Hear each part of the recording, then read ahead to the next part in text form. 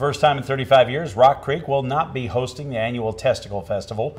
This news comes as a shock to the community because of its longevity and the timing of the announcement, which Rock Creek Lounge owner Matt Powers admits was late. The festival was a 5-day festival, contained a lot of different activities over the years, including music, alcohol, and food. Powers tried to make the festival as safe as possible, but after negative community reactions and a rollover accident that killed 2 people last year, he says he doesn't think there's any way to make the festival safe enough.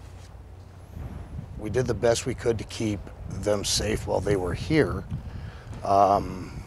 Probably overly secured it, but there was nothing, just because of the type of event it was and all things surrounded it. Anything that went wrong would be obviously a huge issue, and everything that did happen was huge issues.